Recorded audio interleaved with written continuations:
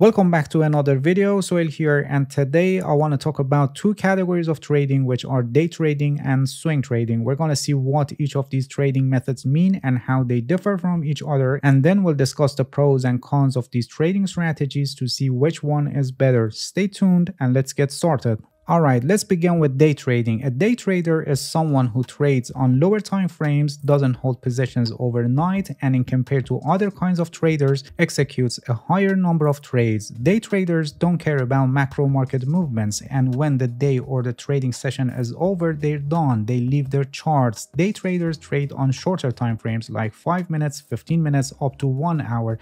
They may also use 4 hours, but only for identifying major support and resistance levels or trends. Day traders hold a trade anywhere from a few minutes to several hours at most. They do not hold their positions overnight, and the trades are limited to intraday trades. Day traders usually use high leverage and combine it with short-term trading strategies. The frequency of trades they take is significantly higher in compared to other trading styles, and also volatility of the market is very important for day traders. Usually volatility is the focal point of a day or trading session for them, so events like news, announcements, business reports, and other market-related events that can increase the volatility is applicable to day trading strategies. But please pay attention that these high volatility situations are not the only one they pursue. Specific settings and low volatility price action strategies are also used by day traders. For example, during low volatility periods, the market is very likely to form ranges, and day traders take advantage of the range and make profit with buying and selling at the bottom and top of the range. Also, any break out of the range can provide them a trading opportunity, and these breakouts in the market usually coincide with news events and financial reports that suddenly drive the price up or down during a short time period. Price action analysis plays an important role for many day traders, and besides concepts like trends and support and resistance levels, they also use patterns for entering a trade. Candlestick patterns and other types of patterns like flag, pennant, triangles, and wedges are commonly used patterns among day traders. Besides, the price action analysis using indicators are also common among day traders, especially for those who want to build a system-based trading system rather than analysis-based trading system. The percentage of profit that day traders make on each trade is not that big, but because they have high frequency of trading, it adds up to a considerable figure when the trader successfully performs several trades, especially when larger amount of capital is allocated to the trading account. Also, using leverage is very common among day traders, especially among those who have appetite for higher risk to get higher rewards. And when leverage is also involved, it can increase and multiply the profit based on the leverage level that is chosen. Another important factor about day trading is that because the number of trades opened are high, this leads to compound profits, and by compounding profits over multiple trades, the amount of profit that is made at the end is higher than by winning big in a single trade. This combination of using leverage, high number of trades, and compounding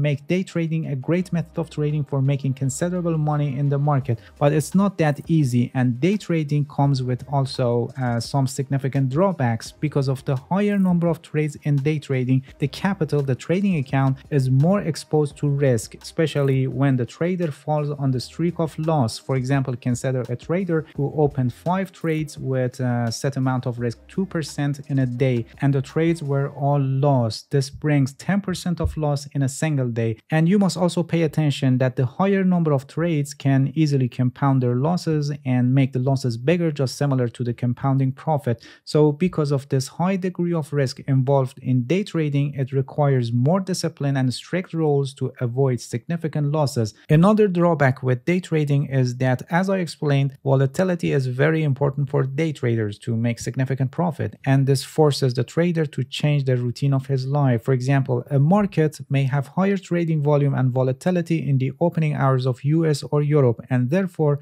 traders who do not fall under this time zone must adjust their sleep schedule to fit into that time zone to have the opportunity of catching large moves. By considering all these factors about day trading, it's clear that day trading is more suited to professionals and experienced traders because they need to constantly monitor the positions, adjusting stop losses, staying disciplined, and staying tuned with all the news and events events and price actions and catching the volatilities and momentum is what makes day trading one of the most difficult trading methods and not recommended for beginners. Alright, now let's see what swing trading is. A swing trader is someone who trades on higher time frames, holds positions overnight, and executes fewer trades in compared to a day trader. Swing trading is a trading method that focuses on capturing big market moves. They use higher time frames, anywhere from 4 hours to weekly, for anticipating the market's future direction, and they usually hold their positions until another anticipated price level. This is usually anywhere from a few days to several weeks. Swing traders usually use technical analysis for analyzing the market, and by following the market's price action, they are more in a status of reacting to what is happening rather than fitting their own bias onto a chart in the hope that macro movements will follow their hypothesis, which is usually the case in day trading. They also use fundamental analysis to some extent in the mix with technical analysis, and by following the news and events, they try to more confirm what is happening on the chart. Swing traders usually don't use leverage, or just lower level of leverage, in case that they need to leverage their positions, and this causes to have lower degree of risk. Because they open lower number of trades in compared to day traders, the need to actively monitor the market and managing the positions is also reduced, and also they have more time for analyzing the market, and it takes more time for a trade hypothesis to go wrong. Another advantage of swing trading is that it's unaffected by short-term volatility, because here the focus is on higher time frames and catching bigger moves of the market. In compared to day trading, swing trading is less risky and more suitable and more profitable for beginners, but this trading method also has some drawbacks. Swing trading is generally dependent on the direction of the market, and because the position is open for a greater amount of time, it's in a danger if the market crashes or suddenly changes its direction because of a news or whatever the reason. That's why some swing traders use hedging strategies, but